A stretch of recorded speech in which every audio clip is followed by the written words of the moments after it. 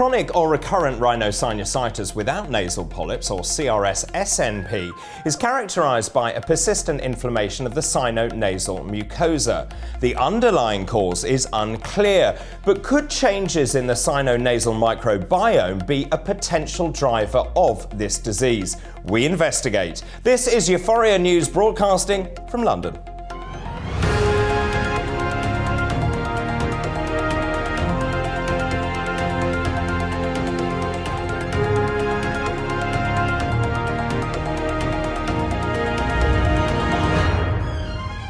Hello and welcome to EUFOREA News. I'm Dr. David Bull. Chronic or recurrent rhinosinusitis without nasal polyps, or CRSsNP, affects between 5 to 12% of the population and is characterised by persistent inflammation of the sino-nasal mucosa. Despite this common presentation, the underlying cause of the condition remains unclear. Treatment has historically relied on the use of antibiotics, anti-inflammatory drugs and surgery. Now, these measures do reduce symptoms temporarily, but long-term results are often unsatisfactory. We now know that the paranasal sinuses are not sterile in healthy individuals. They are, in fact, colonised by commensal bacteria, and these bacteria make up the microbiome. It now appears that disturbances in the makeup of the microbiome by pathogens or indeed by the use of antibiotics may promote chronic rhinosinusitis. So the question that arises then is, can symptoms of CRS be improved by transplanting the microbiome from a healthy person? Well, here to shed light on the microbiome and the possibilities that microbiome transplantation could offer is Professor Anders Servin. He is Professor of Otorhinolaryngology at Lund University in Sweden. He's also internationally well known for his experience and research into chronic rhinosinusitis, and he is also clinical lead of the research project. Professor, thank you so much for joining me. I find this really fascinating.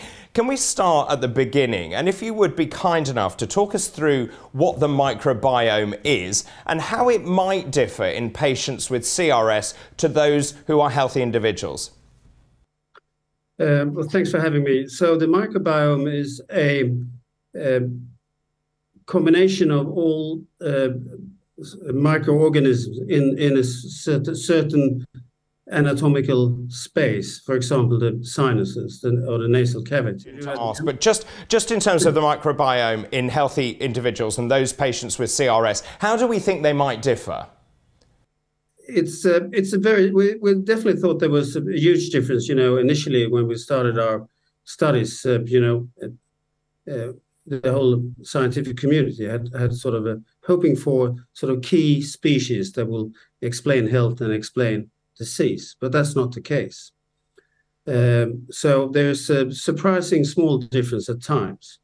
But in a patient's microbiome, you will probably see growth of fewer species, so you have less diversity, and you will have maybe an abundance of some certain pathogens. Whereas in a healthy microbiome, you will have a much larger diversity, and the pathogens will be in low abundance and will be sort of suppressed by the other sort of probiotic species. Now, you published a paper, which I have here, which was actually published in the International Forum of Allergy and Rhinology Journal. It was published at the end of last year, and it details a study that you carried out. Can you tell us about that study? Yes, we were frustrated with our sort of traditional treatment of a patient with purulent chronic sinusitis, with crusting and a miserable quality of life. They all had surgery in the past, sometimes multiple surgeries. They've been on long courses of antibiotics with no long-term benefit. So this is the group we targeted.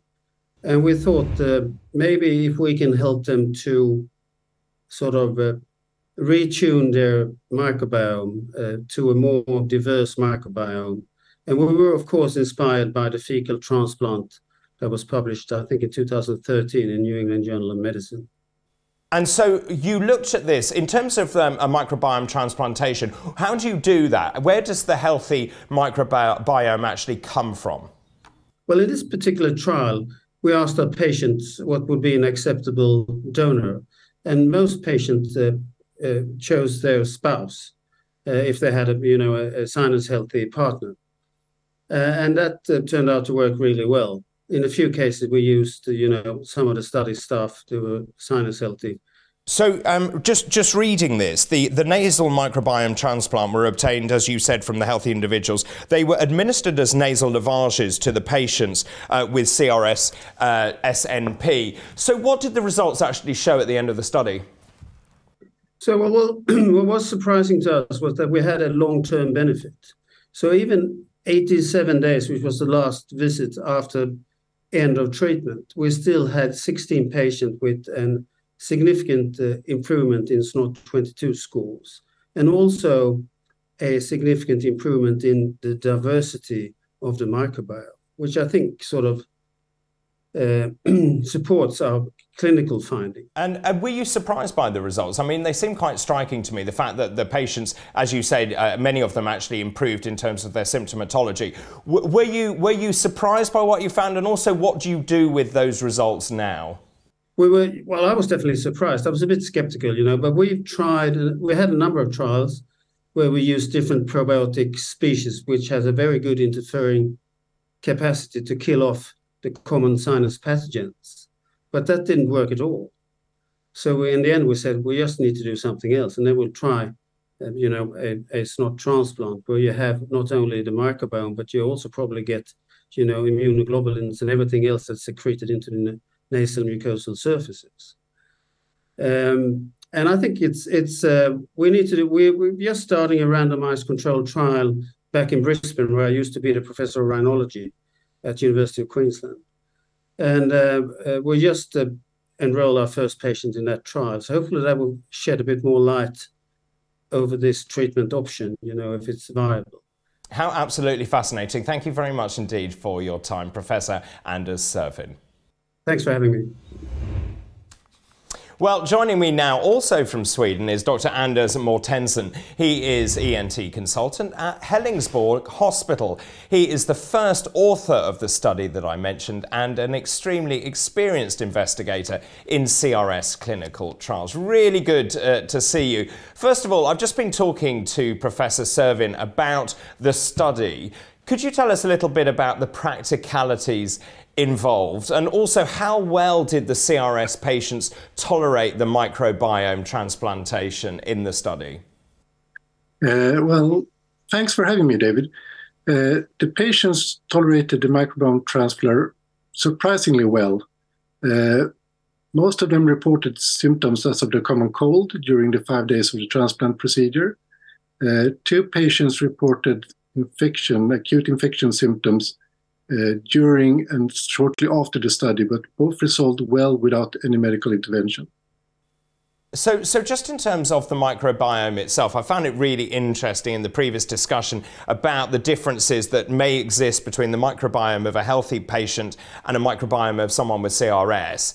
So what component do you believe of the healthy microbiome might be responsible for the effects seen in the study, for the improvement in symptoms? Well, when we designed the study back around 2016, the current research indicated big differences regarding abundance and diversity between the microbiota of the CRS patients and healthy subjects. Since then, bigger and newer studies have not been able to show that kind of differences. So my personal belief is that there are other components of the microbiome, such as bacterial metabolites and possibly the bacteria producing those, that have caused the symptom alleviation in our patients. So just in terms of where you go from now, what do you believe needs to be done to follow up on your study? Professor Anders Servin's team in Australia are planning to conduct another version of the microbiome transfer study, this time with the placebo arm. Further, we are planning to look into the differences between CRS patients and healthy subjects regarding metabolomics and proteomics to see if we can see any differences there. So tell me, what needs to be done from here in terms of follow-up? And what's your prediction for the future of microbiome transplantation? For follow-up, clearly we need a trial with a placebo arm as well. And also we need to look further into what components of the microbiome transfer are really helping the patients and try to sort that out better. And just on a very personal note, what did the patients make of this?